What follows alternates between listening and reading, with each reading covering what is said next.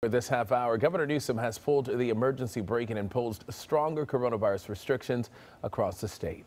And now it's forcing 90% of California back to the most restrictive tier as new cases skyrocket. CBS 2's Cara Finstrom is live at LAX this morning with a look at the effort to slow this spread. Cara, good morning. Good morning, Suzanne. Even bigger worries as we head into the holidays. Angelenos being urged to celebrate with their immediate families at home, and the governor calling on anyone coming into California from out of the state to quarantine for 14 days.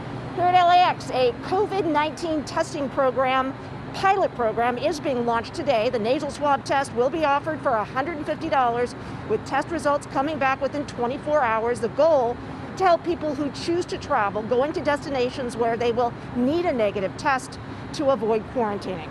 All right, let's give you a closer look at what's happening across the state. 41 counties are back in California's most restrictive tier of purple. Ventura and Orange counties just joined the list, meaning businesses like restaurants are going to have to operate outdoors. Right now, 3,852 people are hospitalized statewide. That is up 48% from 2 weeks ago. And the percentage of people testing positive is 5%, which is doubled from a month ago. The governor says the state is assessing the possibility of putting a curfew in place, and the LA County Board of Supervisors is also weighing that idea. The county's top health official says the virus's spread simply needs to be slowed.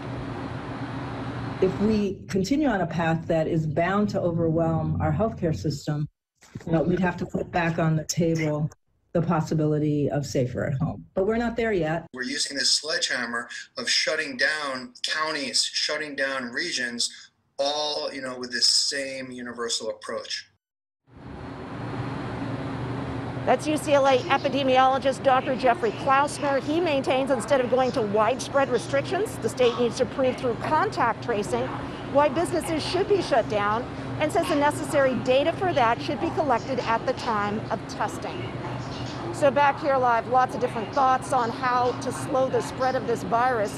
Here at LAX, Suzanne, what we're going to see is a pilot program being launched today with LAX officials saying they're hoping to expand this in early December and have a rapid on-site testing lab.